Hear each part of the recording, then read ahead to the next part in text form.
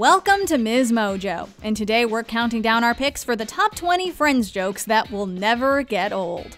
For this list, we're looking at some of the best moments from this sitcom that still make us laugh after all these years.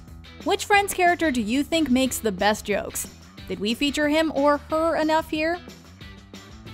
Number 20, Chandler's advice. We may have to repopulate the Earth. And condoms are the way to do that. Chandler's sarcasm is one of the most consistent features of the show. And I just want $1 million. Whether he's reminding Joey of how babies are made or wishing for $1 million after Rachel first comes into Central Perk in the pilot, his characterization remains reliable in all 10 seasons. Well, I thought Joey and I would be okay once we hung out, but it's like we don't even know how to be with each other anymore. I know it's tough now, but things will get better. He's very aware of how prominent this personality trait is, and references it himself later in the show when Rachel comes to him looking for advice, and he delivers this iconic line. I'm not great at the advice. Can I interest you in a sarcastic comment? At least he's self-aware. Maybe she should try Ross or Monica next time. Number 19, Rachel revealing Ross's secret. One of the show's most iconic episodes is the season 4 premiere when Ross and Rachel reconcile after he fails to read her letter and inadvertently admits fault in their breakup. I just wish we hadn't lost those 4 months. But if time was what you needed just to gain a little perspective.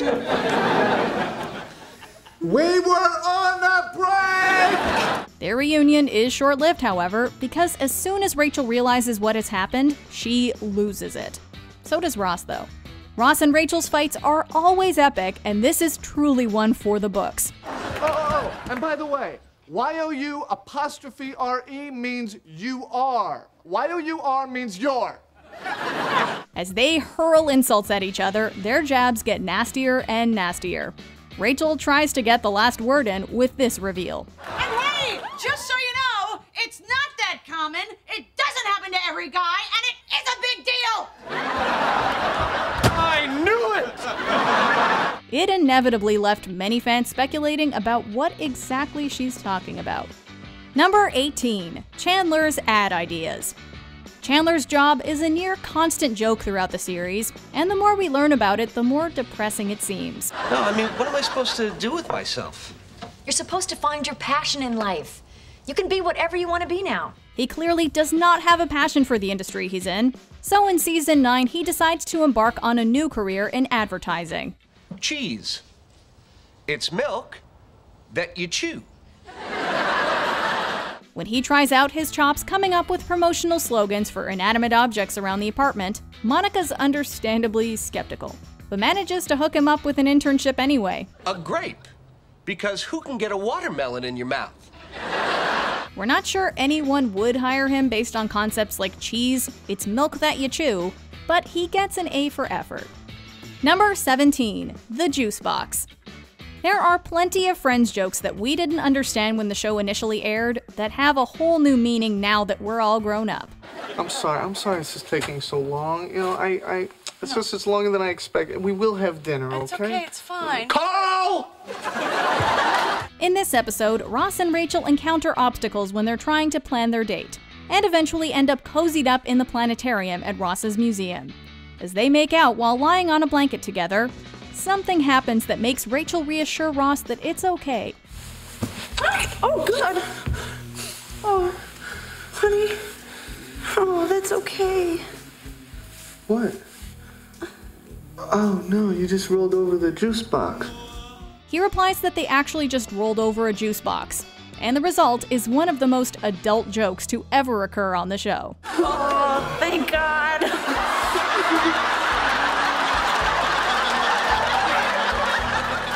Number 16, unagi. Unagi is a state of total awareness. When Rachel and Phoebe enroll in a self-defense class, Ross tries to undermine their newfound confidence in their own safety by telling them that they'll never be truly safe without practicing unagi. Ooh, you know what? If we made reservations, we could have unagi in about a half hour. You know what? They, of course, make fun of him, asking if he's talking about a kind of sushi. And he subsequently spends the episode trying to scare them. Danger!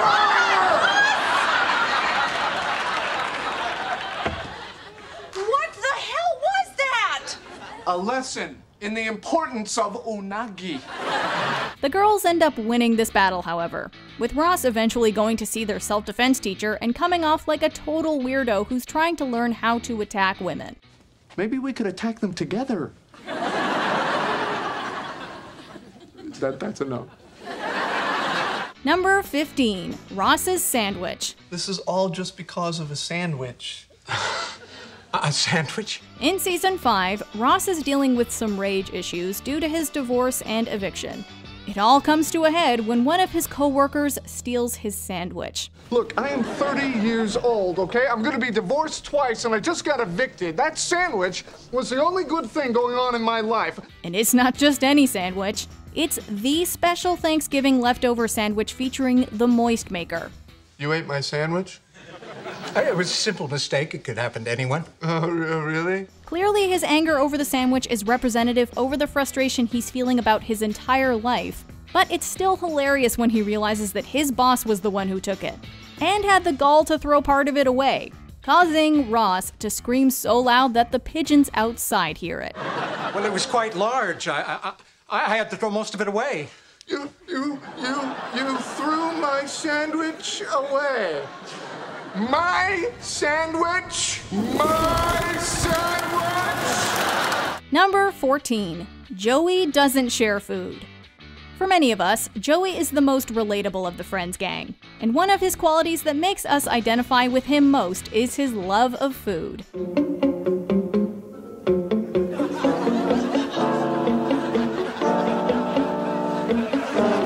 In the show's final season, he's dating Phoebe's friend Sarah, but their dinner out takes a negative turn when she tries to eat some of his fries. Describing the date to Phoebe, he yells this now iconic line: Joey doesn't share food! When he agrees to another date, he ends up having to explain to Sarah as well that he does not share food when, despite his best efforts, she always wants to eat from his plate.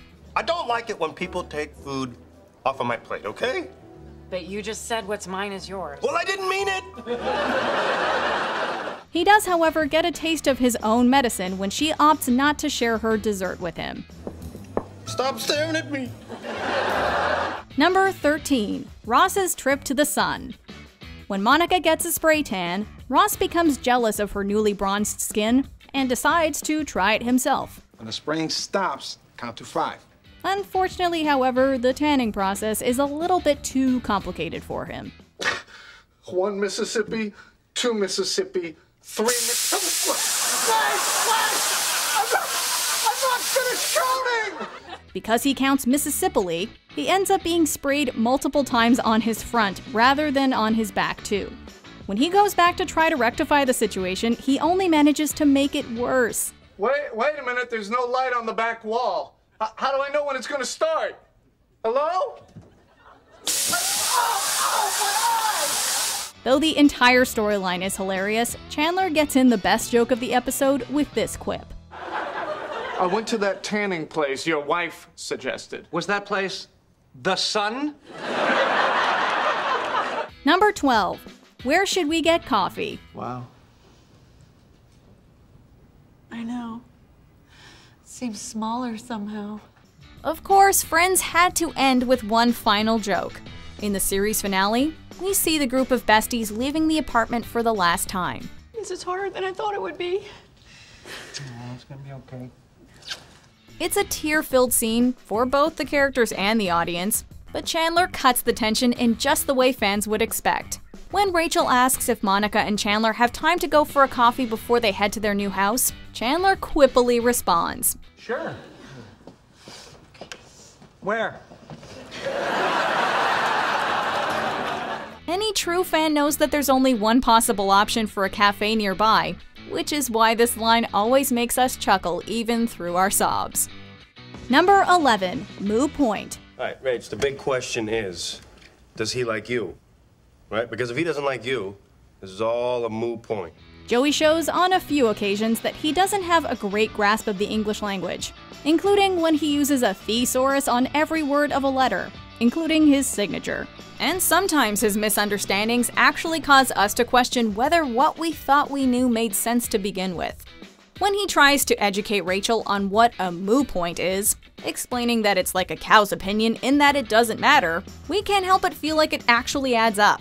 Have I been living with him for too long, or did that all just make sense? In a slightly less understandable example, he somehow never learned that an Adam's apple isn't named after every individual man. Would you put that back on? Monica's gonna be here any minute. But it hurts my Joey's apple. Okay, for the last time, it's not named after each individual man. Number 10, Inside Out Cat. Rachel does some pretty impulsive things throughout the series, but one of the most notable is when she buys a pricey hairless cat that her friends aren't exactly fond of. Should I clean house? Oh my God, what is? What the hell is that? Everyone has something to say about her new feline friend, whether it's claiming it looks like a hand or asking why it's inside out. It's a cat. That is not a cat. Yes, it is. Why is it inside out? The real kicker, of course, is when she finally finds someone to take it off her hands, Gunther. Even he doesn't quite understand what he's gotten himself into, because he thought it was some kind of snake. Oops. So what is this, some kind of snake or something? Number 9, Headless Clowns. We probably could have told you that letting Joey and Chandler look after baby Ben was not gonna go well. He's just adorable. Oh, can you tell him that? Because he thinks he looks too pink. They get distracted when talking to some cute girls and end up inadvertently leaving Ben on a city bus. Hey, where's your baby? It turns out they weren't the only ones to lose a baby that day, and they have to pick between two infants, one of whom is wearing an outfit covered in clowns, while the other is sporting ducks. We'll flip for it. Ducks or clowns? Oh, we're gonna flip for the baby? You got a better idea? All right, call it in here. They decide to flip a coin to decide, and Joey says the ducks should be heads because ducks have heads. Chandler's response to this logic is one for the books. What kind of scary-ass clowns came to your birthday? Number 8, They Don't Know. Monica and Chandler's secret relationship is a plot point for much of the show's 5th season, and it all comes to a head in this episode where everyone gradually finds out what's been going on between them. But see, they don't know that we know that they know. So... Ah, yes. The messers become the messies. The other friends are let in on the secret one by one, and eventually they're just hiding it from Ross. Yeah, listen, Joey's not going to be here tonight, so why don't you come over and I'll let you feel my bicep. Or maybe more. But the lengths at which they go to mess with one another in an attempt to hold on to the secret a little longer is hilarious. Especially when Phoebe uses this flawless logic that is super easy to understand. They thought that they could mess with us? They're trying to mess with us? They don't know that we know they know we know. Number 7, Ross's leather pants. Ross is wearing leather pants.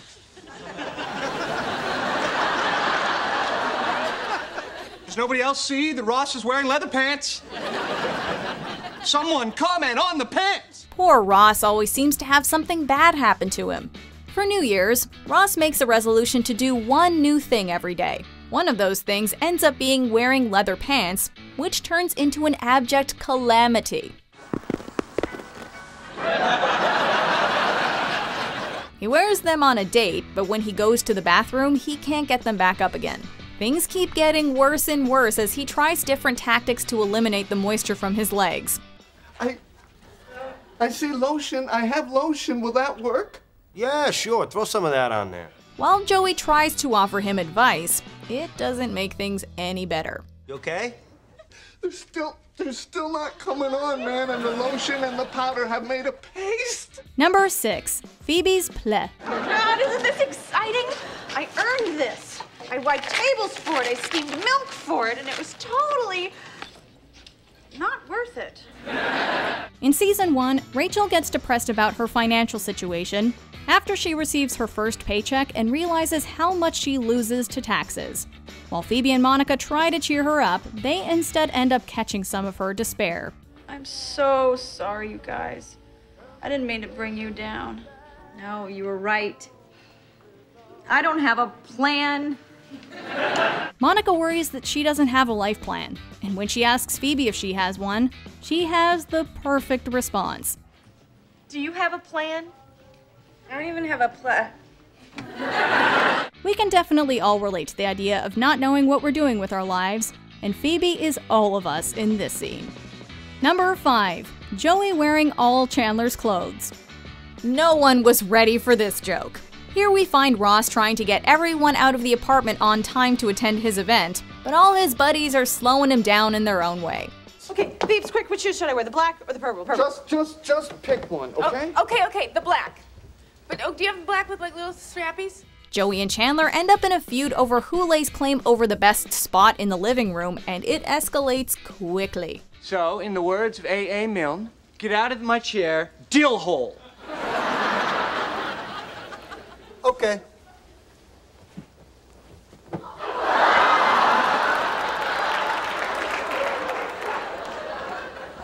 What are you doing? Well, you said I had to give you the chair. You didn't see anything about the cushions? The highlight is when Joey decides to put on all of Chandler's clothes and impersonates him, all while doing lunges. Yeah. Whew. I'll tell you, it's hot with all this stuff on. I better not do any, I don't know, lunges. Number 4. Rachel's trifle. Look at it, isn't it beautiful? Yeah, what is it? Rachel isn't exactly a master chef, and this is shown on several occasions throughout the series. No moment is more memorable, however, than when she attempts to make a traditional English trifle for Thanksgiving. Unfortunately, or fortunately if you're Joey, the pages of her cookbook get stuck together and she ends up making a meal that's part trifle and part shepherd's pie. Yeah, it'll be like a funny Thanksgiving story. Vomiting stories are funny, I guess. The result is an absolute disaster, and her friends all come up with creative ways to dispose of their portions to avoid hurting her feelings. Yeah, this is so good that I'm gonna go enjoy it on the balcony. So I can enjoy the view whilst I enjoy my dessert. Except Joey, of course, who is a big fan and eats the entire thing. Are you kidding? What's not to like? Custard? Good. Jam? Good. Meat? Good. Number 3. Joey on Pyramid. Joey Tribbiani appearing on a televised game show. Oh boy, what could go wrong? I know it can be intimidating for regular people to be around celebrities, but relax, I'm just like you. Only better looking and richer. When Monica announces that he'll be going on Pyramid, we all had a feeling how it would go, but no one would have expected how hilarious he would be. Okay, it's a store like a supermarket. Oh, I see what I did there. Okay. I'm writing in my diary. No, more like a notebook. Damn it! His appearance as the celebrity guest on this game show is absolutely priceless. Mostly because he's so utterly bad at the game, and his partner gets increasingly frustrated with him. Go. You put this in your coffee. A spoon. Your hands. Your face. It's white. Paper. Snow. A ghost! Whether he's unintentionally giving away the answers or trying to get them right, we still find ourselves yelling, paper, snow, a ghost, whenever the mood strikes us. Monica and Ross's storyline in the same episode is just as hilarious, as they find out that they inadvertently kissed when they were younger. Well, then who was on my bed? No! Number 2. The Game. Many consider this episode to be the absolute pinnacle of Friends because it encompasses so many elements of what makes the show great.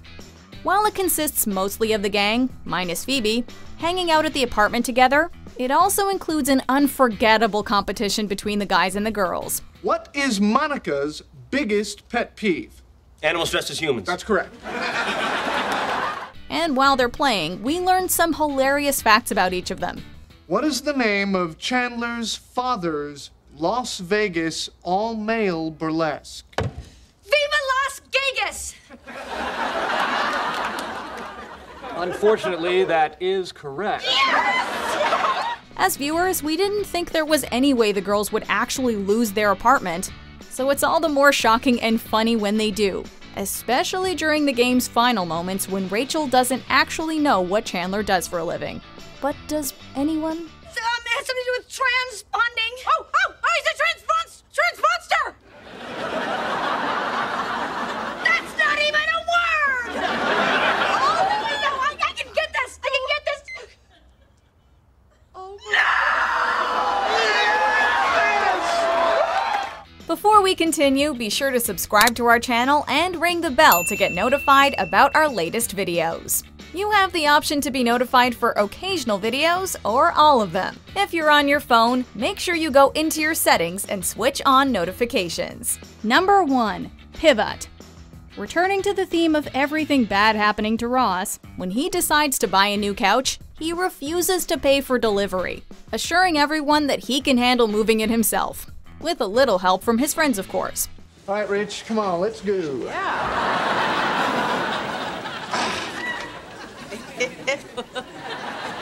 Are you kidding? When he and Rachel aren't able to get the couch through the building staircase, they bring in Chandler for extra support. Here we go, pivot! Pivot! Ross screams at them to pivot over and over again, even though it's clearly not helping. Eventually, Chandler loses his cool with this frustrated response. Pivot! Shut up! Shut up! Shut up! Okay, I don't think it's gonna pivot anymore. You think? Well, at least Ross has his store credit. Look, I'm a reasonable man. I will accept store credit. I'll give you store credit in the amount of $4. I will take it. Do you agree with our picks? Check out this other recent clip from MsMojo. And be sure to subscribe and ring the bell to be notified about our latest videos.